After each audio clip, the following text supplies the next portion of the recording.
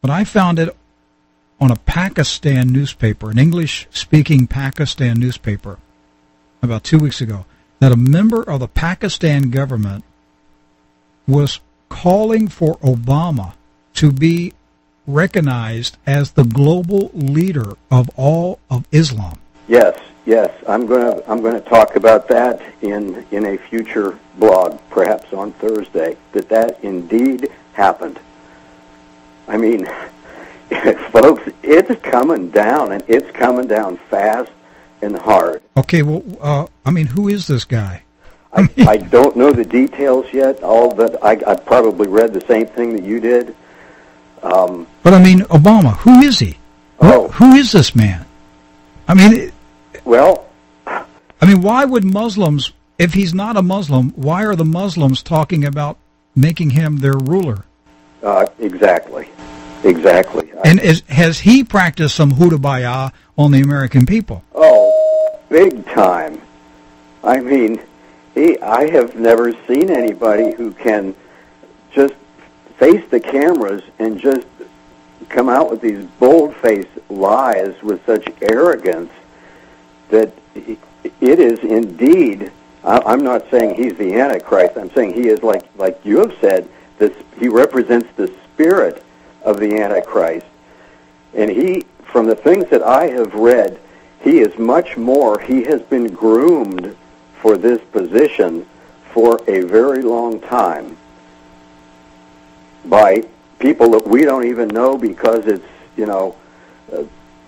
conspiracy theorists really, they're really into this. Those who are not have trouble believing it, about, the Illuminati and the One World Order. And I deal with this in the book also, because when I started getting into this and the things that I discovered absolutely shocked me. I had no idea that this really existed. But I'm not saying that this is, in fact, what's happening, but I'm laying out some of the possibilities. And all I can say for sure is there is a lot going on behind the scenes that we don't understand, and that Christians have got to get their act together and get it together quickly. People ask me, what should we be doing? This is a new thing here. We've never encountered anything like this. What kind of strategy do we need? And my answer is simply, we don't need any new strategy. The church needs to finally start acting like the church.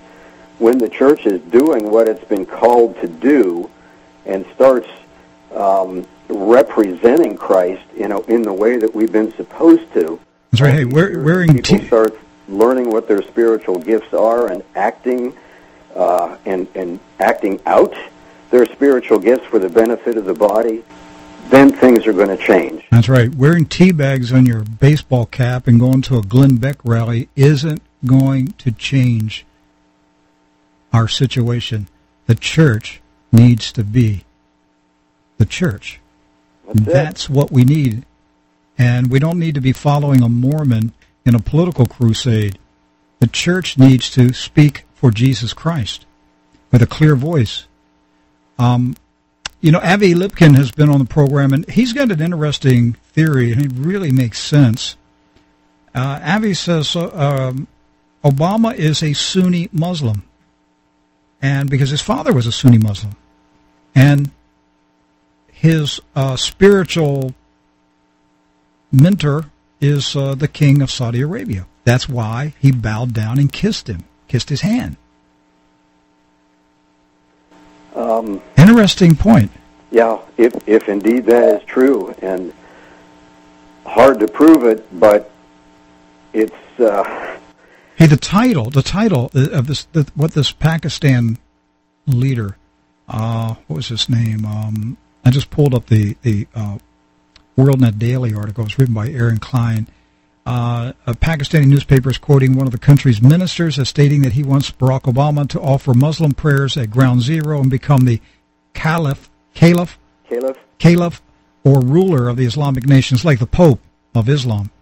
The guy's name, this was Ayatollah Durrani. According to Pakistan's The Nation newspaper, he said the coming, Eid. What is that holiday? How's it pronounced? EID.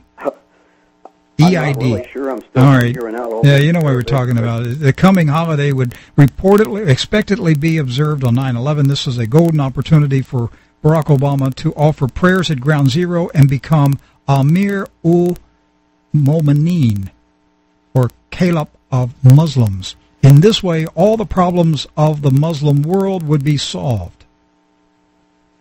Oh, yeah. What are we talking about here? Mullah Obama? Yeah. If I can shed a little bit light on that too. Not sure how much time we have. Oh, keep going. Go ahead. We need to understand who the Muslim Brotherhood is, because this all ties in with that, and the caliphs and the caliphate. The caliph is like, as you said, the world leader of Muslims, and that came to an end in 1924 with the end of the Ottoman Empire.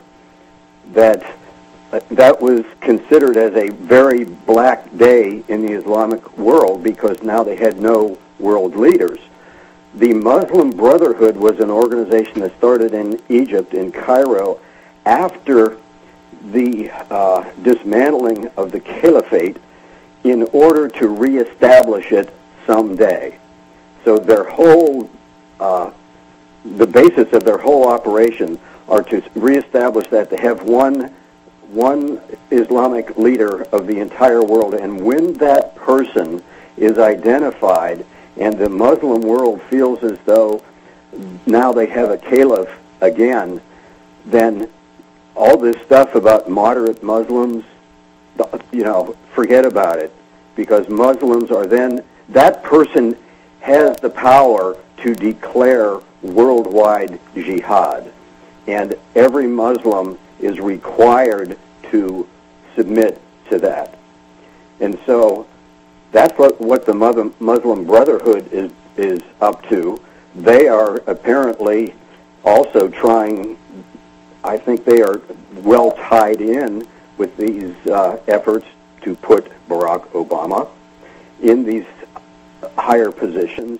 So when he leaves the White House, is he going to come out of the closet and declare that he is a Muslim and then be elevated to this position? Boy, I don't know. I think that's all going to be by stealth also, because it's working so well for him now that so few people are believing that I think he may have had intentions of being a one-term president, knowing that because he's going to be a two-term, maybe because he's going to be a two-term United Nations General Secretary. Well, yeah, he's, like we said, he's got bigger plans than president. This guy's scary. Oh, we have no idea. Ed, on election eve 2008, when I went to bed and I prayed and I said, Father, you don't have to tell me, but I'm going to ask who is going to win this election tomorrow. And every scripture I turned to, didn't matter. Every time I opened my Bible and looked down, it was a scripture about Antichrist.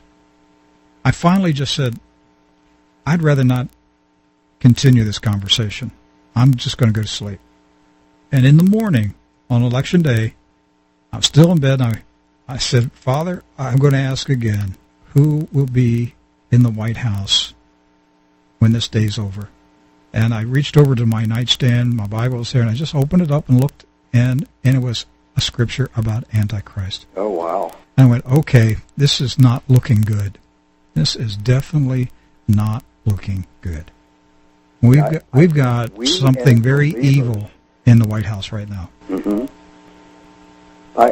I am convinced that God has placed us here at this point in time for a reason. It's so easy to throw up our hands and say, oh my gosh, what are we going to do? Woe is us, the end is near.